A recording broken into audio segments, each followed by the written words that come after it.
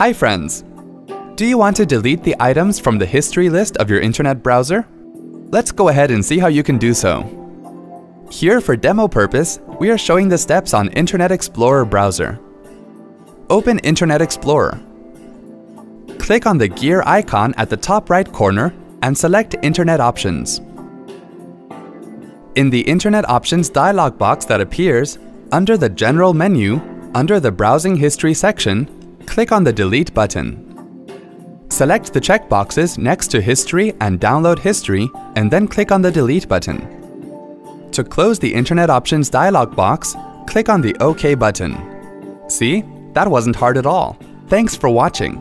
For more details, click on the eye icon on the top right of the video. Check out our iYogi channel for self-help videos on Windows, Mac, smartphones, security, social media, and much more. Have something to ask or share? Pen it down in the comments. To get iYogi tech support, dial toll-free numbers. To stay empowered technically, subscribe to our channel.